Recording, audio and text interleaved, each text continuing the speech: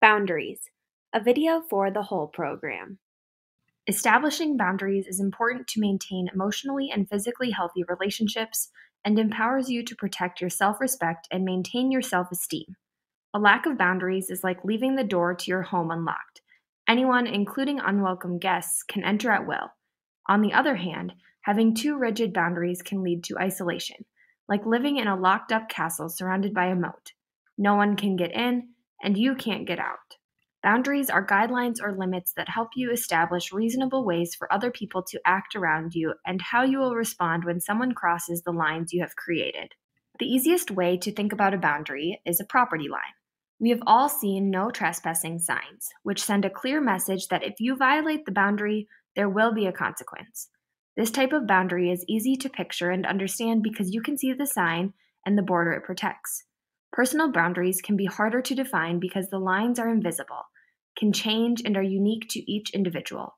Personal boundaries, just like the no trespassing sign, define where you end and others begin and are determined by the amount of physical and emotional space you allow between yourself and others. Personal boundaries are helpful and make it easier to determine what types of communication, interactions, and behaviors are acceptable and comfortable for you. Physical boundaries are like a band-aid protecting wounds from intruding bacteria. Physical boundaries involve your sense of personal space, sexual orientation, privacy, and your body, which are expressed by means of shelter, clothing, verbal instruction, and body language.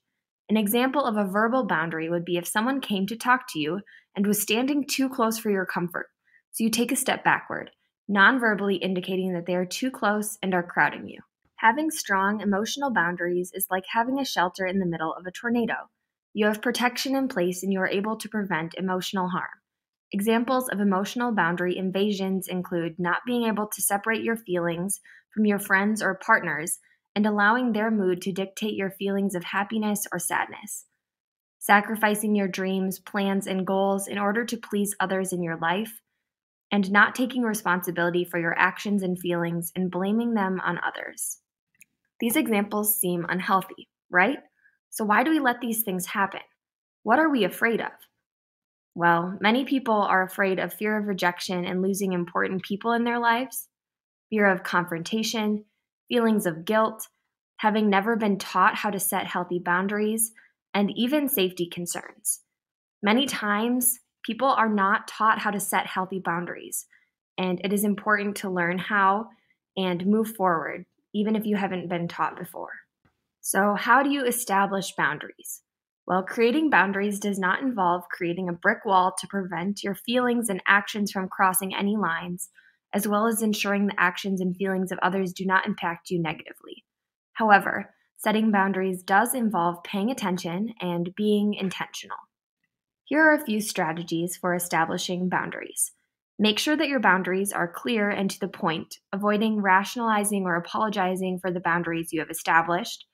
Address that it is impossible to tend to other people's feelings and set a boundary. It is important to recognize this and decide which is more pressing at the time, your feelings or someone else's. Understand that timing is important. If you are not ready to set a boundary, it will be difficult. Once you do decide to set a boundary, prepare to follow through and practice what you preach. And find a support system. Setting boundaries is not easy, and it will be helpful to have trustworthy people to turn to discuss and practice your boundaries. Boundaries are meant to take care of you, not intended to control the people in your life. Here are 3 more things that will help uphold your self-regulation and psychological health. 1. Competence, the ability to do things effectively and efficiently. 2. Autonomy, maintaining self-governance or personal initiative. And 3. Relatedness, personal connection and relationships with others. Relatedness is extremely relevant to the topic of relationships and boundaries, as humans thrive in connection with others, and relationships are one way we maintain positive mental wellness. It is important to remember that no one is an expert at relationships, and all relationships are unique and have different challenges. No matter what the relationships in your life look like, remember to be intentional about acting and speaking in a way you are comfortable with and that feels good for you. I will leave you with a quote from Harriet Lerner. An intimate relationship is one in which neither party silences, sacrifices, or betrays the self. and each party expresses strength and vulnerability, weakness and competence in a balanced way. This video for the whole program has a lot of helpful information about boundaries, but it is not comprehensive. If you're looking for more information or resources, check out the resource page on the whole program website.